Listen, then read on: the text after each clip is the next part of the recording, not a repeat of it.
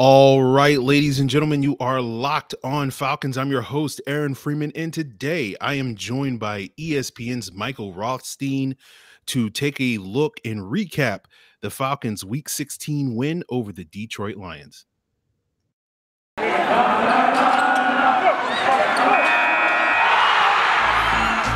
You are Locked On Falcons, your daily Atlanta Falcons podcast. Part of the Locked On Podcast Network, your team every day.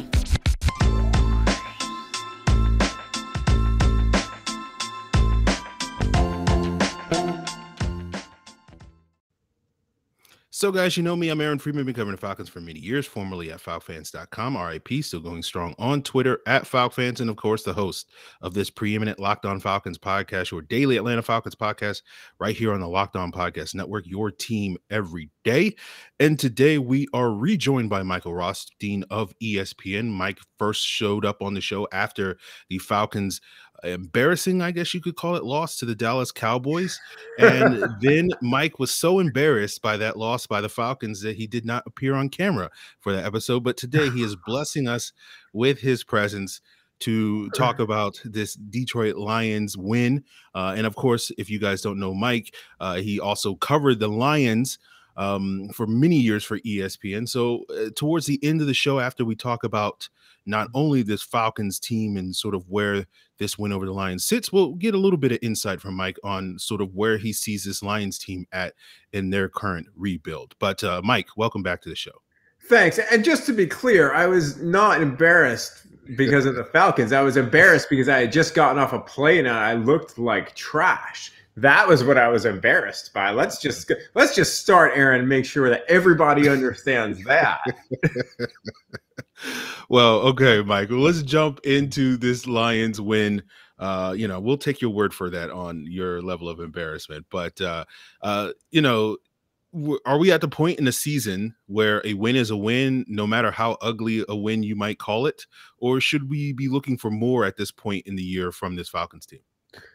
Yeah, I think right now a win is a win. And I asked, I forget which player, I think it was Foye Oluokun. I asked about that after the game. Like, did you feel like there was a point in that game where you're just like, you have to try and survive? And he didn't say no. He didn't really say yes, absolutely. But he said, yeah, there are times where you feel like that's what you have to do. And there's, I think, some element of that to every week in the NFL. But with this Falcons team, where they're 7-2 in one possession games, and they have not won a game by more than one possession this year, yeah, I think that's just kind of a win is a win at this point. Because if you were the Falcons right now, and this has been a theme for as improbable as it really has been, I think, probably since that Cowboys-Patriots stretch that we were talking about the last time I was on your show, where you just looked at it and you're like, man, like this team just can't play with really good teams. Every win managed to keep them somewhat afloat in the playoff picture. And at this point in the season, if you can continue to win games, whether they're pretty ugly, whether they're by 1 point or 20 points, or what did Dallas win by 40 again last night? Whatever it might be, it all counts the same, as cliche as that is. That's just the truth of it. And for the Falcons, they are once again, I called the game against San Francisco maybe their biggest game since 2018. And I would argue that now this game this week potentially is almost as big against Buffalo, because you're once again playing a good team. You're going on the road. You have a chance to finally beat a good team, but you're still in this thing. You're still in the playoff picture. And while I think getting to the playoffs is unlikely, they have to win out and get some major help. That help isn't as unrealistic as I thought it was really even 48 hours ago. Fair enough. Now, you mentioned the Falcons' success in one-score games. They were 7-2 in those one-score games. I had a listener ask me a couple of weeks ago whether or not Arthur Smith and this new coaching staff deserves the bulk of the credit for this turnaround after going a year ago. They were 2-8 in those one-score, one-possession games. I certainly said then that I thought Arthur Smith does deserve some of the credit. particularly in the games where the Falcons offense has gone down the field and gotten that game-winning score. Given that he's the play caller, he deserves a lot of credit there. But I also thought it was probably not talked about enough that the Falcons are kind of facing a little bit of lighter competition, particularly at the quarterback position. You can kind of look at this year's Lions game versus last year's Lions game. It's a lot harder to stop Matt Stafford from going the length of the field than it is Tim Boyle in order to win some of these close ball games.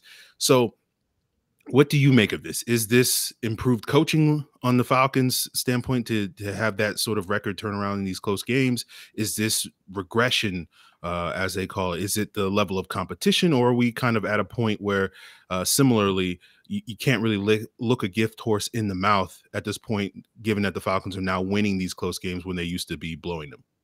Yeah, it's definitely not regression. So you can take that away immediately because they're 7-2 in one score games. Like you said, last year they were 2-8.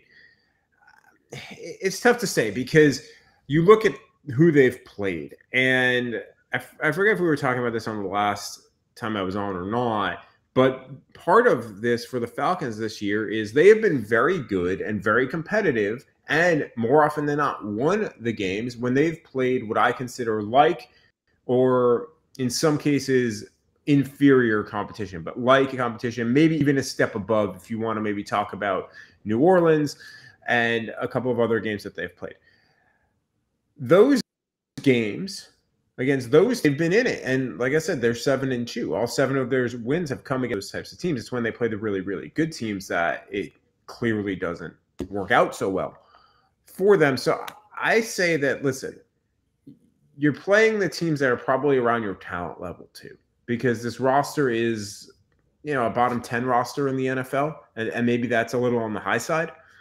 And you're 7-8, like that's good, like by any metric. And I think some of that goes to Matt Ryan. I think a lot of that goes to the coaching staff. I think that goes to some of the guys who play smaller roles that don't get a lot of attention. Younghoe Koo, Kyle Pitts. I saw someone tweet, he's got 949 yards, and they're like, oh, that's the quietest. It's like, what do you want the guy to do? I mean, so I look at it and I see those pieces and I say, well, that's part of why they're able to win these one-score games. And I'll have this story up on ESPN tomorrow, meaning Tuesday, in that I look at it and to me, this is what they're doing, whether they make the playoffs or not, whether they finish 7-10 or finish 8-9 or they finish 9-8, whatever this ends up being. You can take what you're seeing from Atlanta right now and from Arthur Smith and think that this can be something that's on beyond this year. And that is just this identity thing. And Arthur Smith has talked about it a lot, that like 2-3 years down the road, identity wants them to be a really physical football team, win on the offensive line, win on the defensive line. You can argue how much they really do that this year. But I think that there is something for a resiliency factor. And I think that's something that can be ingrained into a culture and ingrained into a team, even as a lot of the pieces and the parts and the players, if your core is there and your core has been around for that, and your coach, really stresses that. And yesterday after the game, he kind of said that was the team ethos a little bit. So clearly they're stressing it. That to me is something you can take from these one possession games, whether that means the playoffs this year or not, and build on that next year when theoretically, again, who knows what this offseason is going to look like. This roster could look better, or at least a lot different than it does right now. Okay. And on that note, we'll continue today's Locked On Falcons, talking a little bit about Kyle Pitts' quiet 949-yard season and sort of whether or not he deserves a lot more praise for that quiet year, as well as get into a little bit more of this offseason conversation with getting Mike's insights on what the Falcons are going to do at the linebacker position, where you have two players in Foye, Oluokun, and Deion Jones seemingly at a crossroads with their time in Atlanta. We'll talk about the future of that, as well as get Mike's thoughts on this Lions team coming up on today's Locked On Falcons podcast, guys. Before we get into all of that, I want to thank everybody who makes Locked On Falcons their first listen each and every day. And of course, Locked On Falcons is free and available on a variety of podcast platforms, including Apple, Odyssey, Google, and Spotify. And of course, now free and available on YouTube. Make sure you subscribe to the Locked On Falcons YouTube channel. And when you do, give us that like and give us a comment. So we're continuing today's Locked On Falcons, and it was a big week for Kyle Pitts being named to the Pro Bowl on Wednesday, breaking the Falcons' single-season record for yards for a tight end on Sunday. He also now has moved into second place behind Mike Ditka for the most yards for a rookie tight end. And you kind of talked about it already, but there's been a lot of talk over the last several weeks about Kyle Pitts kind of having a disappointing season. I think a lot of that's owed to the extremely high expectations, given where he was drafted and given the fact that the Falcons lost Julio Jones this offseason and then lost Calvin Ridley during the season. So I guess does this week that Kyle Pitts has had kind of help recontextualize that he's actually been really good this year and deserves his flowers?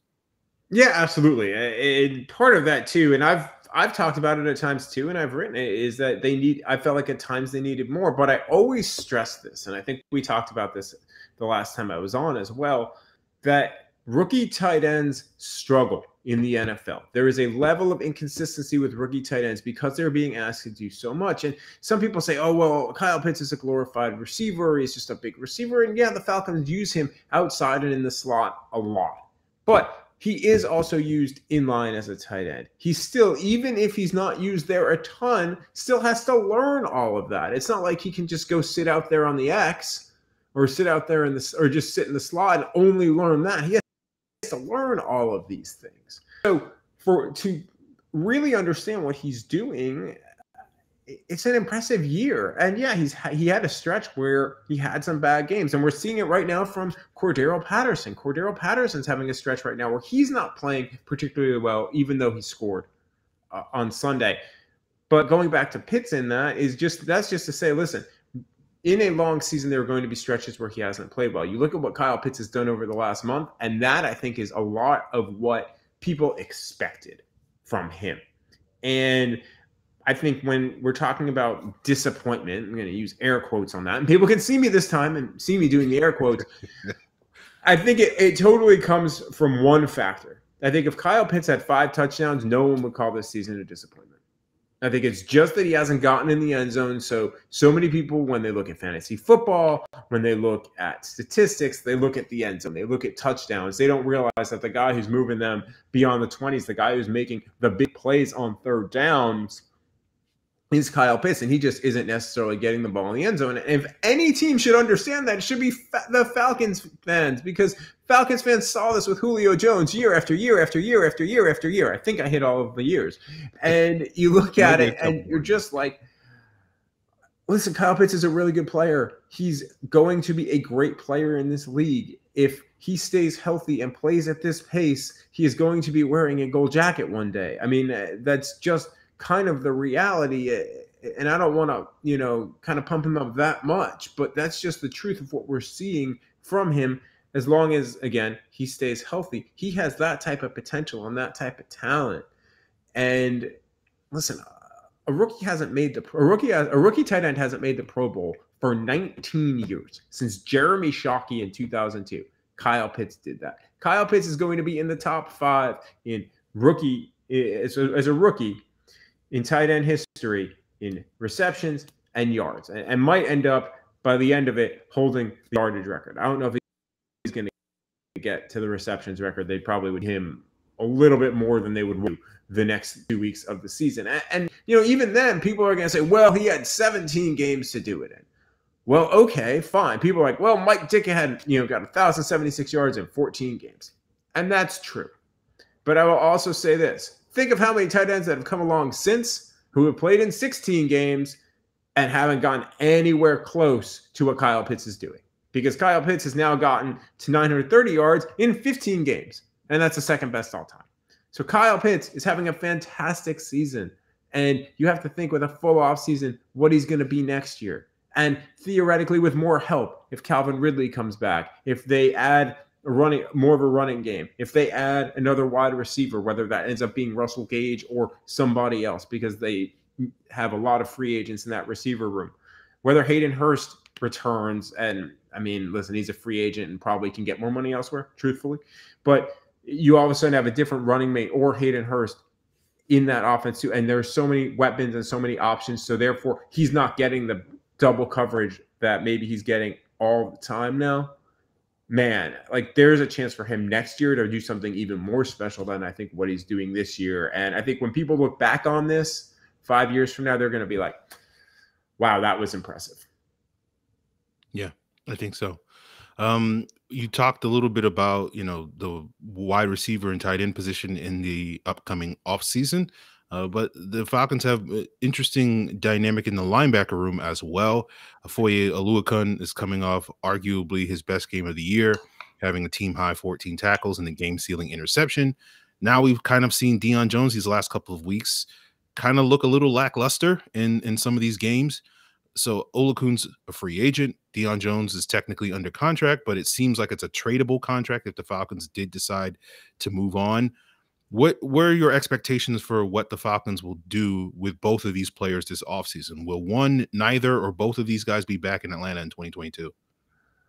I don't know the answer to that, obviously. And I don't think anyone does at this point. I don't even think that the front office probably knows that answer at this point. Because if you're Foye Oluokun at this point, and I say this just because I've covered the league long enough, if a guy reaches this point in the season and he's a free agent, typically he's at least going to, as agent, feel out the waters of free agency, get a sense of what that money is going to look like. And then now with the legal tampering period, you can do that even more so.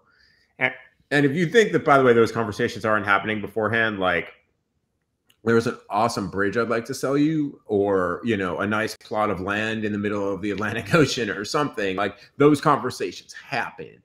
And I think right now, if you're Foye Oluokun's agent, you're spending, January, February, early March, getting a sense of what that market is going to be for him and what the willing to offer. If I'm the Falcons, I think to me, he's maybe the third most important re-signing for them, or the third guy I would target. And that's not a knock on Foye. It's just you can probably lock up Younghoe Koo as a restricted free agent for cheaper, or you put a tag on him, and then if someone wants to give a second or a first round tender on him, I think you very well are letting Younghoe Koo go at that point. And then you have to make a decision on Cordero Patterson. And then Foye, to me, is the guy after that you really have to sit and make a decision on. And all of it blends and meshes together. So I don't know that. I think it's going to depend on, frankly, what the Falcons look in the draft and see. Is this a very heavy linebacker class that they like? And the second part of that is, do they want to invest in Foye Oluokun? Do they want to make him a true centerpiece of their defense? If the answer to that question is yes, then I think you find a way to pay him. Deion Jones is a completely different situation, because Deion Jones, when I've looked at his contract and for me understanding his contract, there's enough guaranteed money there that I would be surprised if he's not on the roster. But like you said, if a team's willing to take that money, like contracts can be traded, right? If a team's willing to work with the Falcons and maneuver that, then maybe it could happen. But other than that, I see Deion Jones on this team next year, and I think that you can see him maybe in a role that Dean Pease can fit even better. Dean Pease is one of the best defensive coordinators around. Like, there's no reason to think that with another year and now understanding that, and again, going back to getting more pieces, more guys doing, you can find an even better role for Deion Jones than the role he's been in now. The thing that stuck out to me with Deion Jones is it feels like he's missed a lot of tackles. And that, to me, is a concern. But I still think he's doing pretty decently in coverage. And, he was banged up a couple of weeks ago, and who knows how healthy he currently is. A lot of guys play through a lot of stuff at this time of year, especially if there's playoff berths on the line. Okay. All right. We'll see what comes from that. And we still got more to talk with Mike about on today's Locked On Falcons, although it may be a little bit more Locked On Lions, because we'll get Mike's thoughts on the team that he formerly covered. Don't tell Matt Derry I'm cheating on him. So we'll get more into that as we continue today's Locked On Falcons. But before we get there, guys, I want to let you guys know about the Ultimate College Football Playoff Preview, now available on the Locked On Podcast Network. You can find it on its own feed by searching Ultimate College Football Playoff Preview, previewing all the big games, big bowl games, and playoff matchups ahead of this weekend's action. And go check it out on whatever your preferred podcast platform is. Now, it's the holiday season, and of course, BetOnline has had you covered all season long as far as betting action for this football season, whether we're talking about NFL or college football. Obviously, we have playoffs for both coming up, and of course, BetOnline remains your number one spot for all that action. But BetOnline's not just about football. They're about NBA, NHL, UFC, boxing, all the way to your favorite Vegas casino games. BetOnline remains the fastest and easiest way to bet on all your favorite sports. So just head to the new updated desktop or mobile website at betonline.ag. Sign up today and make sure when you do use that promo code Locked On, you'll get a 50% welcome bonus. That means if you deposit $200, you get $100 in free money to play with that you can put towards the Falcons, against the Falcons, towards your favorite college football team, or again to NBA, NHL, and more. So don't wait. Take advantage of all the amazing offers available at BetOnline, where the game starts. So, Mike, wrapping up today's Locked On Falcons, talking a little Lions. Obviously, you covered that team for many years for ESPN. Kind of wanted to get your thoughts on where this team is headed under Dan Campbell, just because you can provide a little bit of a unique perspective to that. I came away pretty impressed from this game. Obviously, I don't have a huge sample size of Lions games that I've watched this season, but it felt like, given what they were dealing with, particularly with a backup quarterback, they kind of executed for the most part, at least 99% of the way there, a winning game plan by running the football, controlling time of possession, getting enough stops on defense. And, it all got thwarted at the 1 yard line in the last 30 seconds of the game. So, I came away thinking that this team is playing particularly hard for Dan Campbell and kind of has been punching above its weight all season long. What do you say about this Lions team that you used to cover? I mean, I think that's similar to the Falcons in that you're seeing a first-year head coach, sometimes learning on the fly, and you're seeing a team that I think, again, punching, like you said, above their weight. Now, the Falcons are winning those games. The Lions are, in a lot of times, coming close. I would argue the Lions have had a much tougher schedule than the Falcons overall. I mean, and they've lost on like a 66-yard field goal too. I mean, like it's just typical, like insane Lions things that happen. Like the Falcons don't have a monopoly on weird and wacky happening to them. I mean, when these two teams play, every game now has come down to the last 4 times has come down to the last play, or now the second to last play, because there was a kneel down of the game. That's just what these teams do.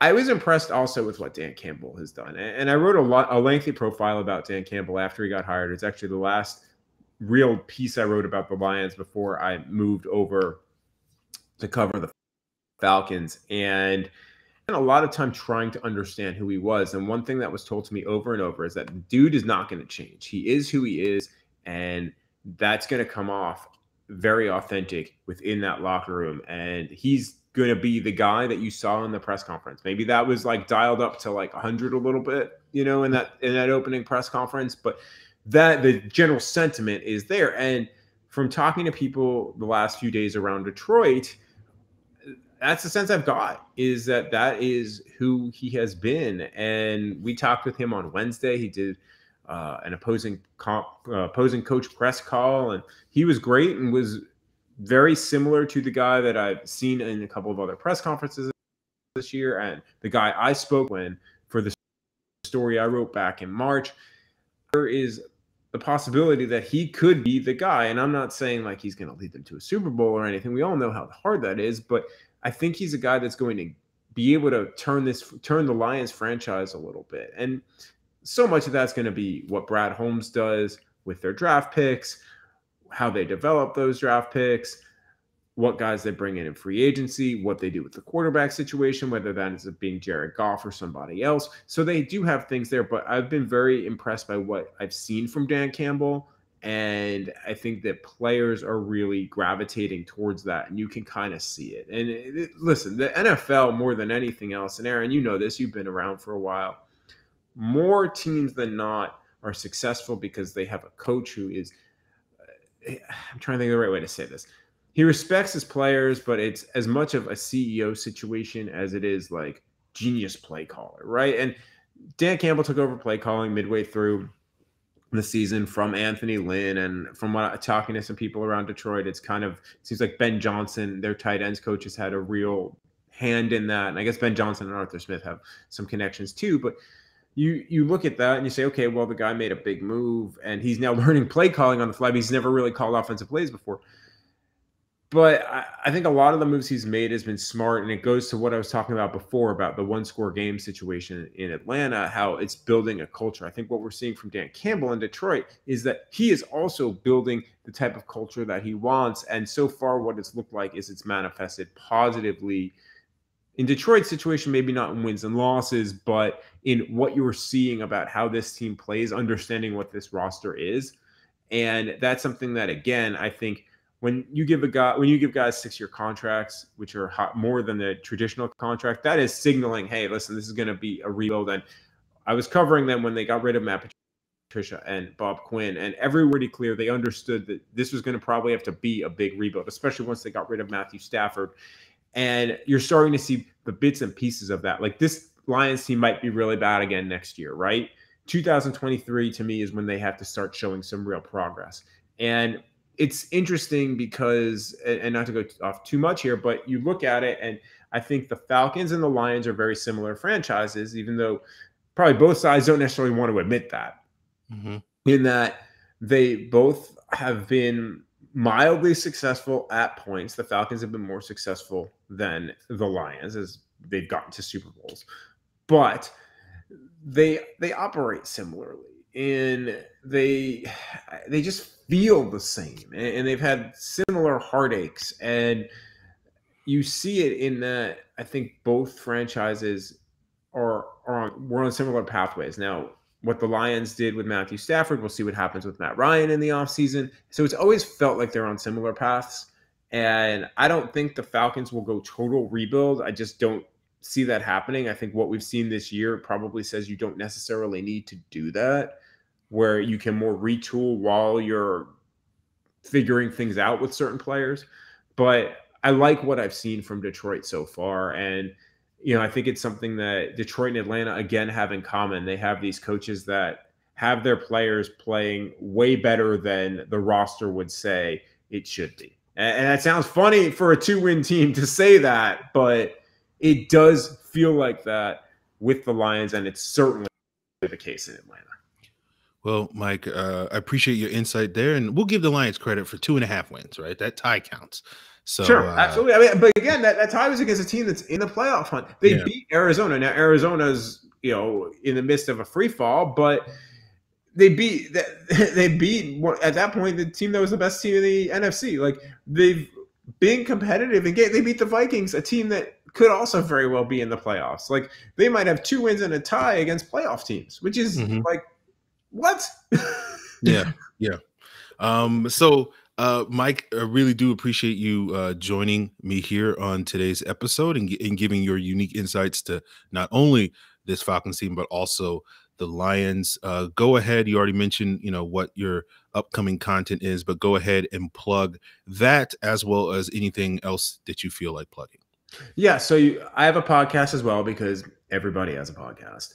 I have a podcast. It's called From the Perch. You can find it. It drops on Mondays and on Thursdays. You can find it anywhere you listen to your podcasts, Spotify, Apple, all the places that Aaron has mentioned where his podcast is. It's also at a place called Podcast Park. And you can read all my stuff at ESPN.com. And you can follow me on Twitter and on Instagram right there below what it says, Mike Rothstein. That's also, you can put the little IG thing there too, because I'm on Instagram there as well as Twitter. I try to be as engaging as possible with my followers on Twitter, even if that sometimes gets me in a little bit of annoyance, because, some guy tried to wish COVID on me like yesterday. And I was so confused. Why does that happen? But anyway, Please don't do that if you come interact with me. But more than happy to engage. We take questions for every Monday show as well. So happy to engage there as well. Aaron, thanks again for having me, man. Yeah, man. I haven't had anybody wish that on me yet. So clearly I'm not doing a good enough job. No, I think you're doing a better job because people are not like, I was just like, when this happened, I was like, why? Why would you do this?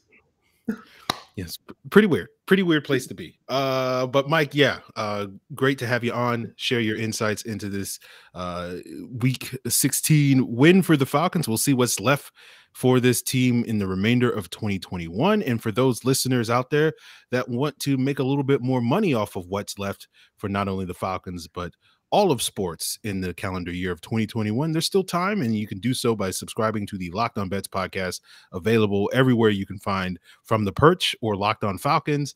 And of course, you're getting daily picks, blowout specials, and Lee's lock of the day from handicapping expert Lee Sterling of Paramount Sports on the Locked On Bets podcast. So go check that out, guys. And that will do it for us here on Locked On Falcons. Tomorrow's episode will be an all 22 review and Q&A. So if you want to send in your questions, you can do so on Twitter at Locked On Falcons, Facebook at Locked On Falcons. You can send an email to lockedonfalcons@mail.com, or you can leave a comment here on the Locked On Falcons YouTube channel. That's going to do it for us today on Locked On Falcons. Appreciate it, guys. Thanks to Mike once again. Until then.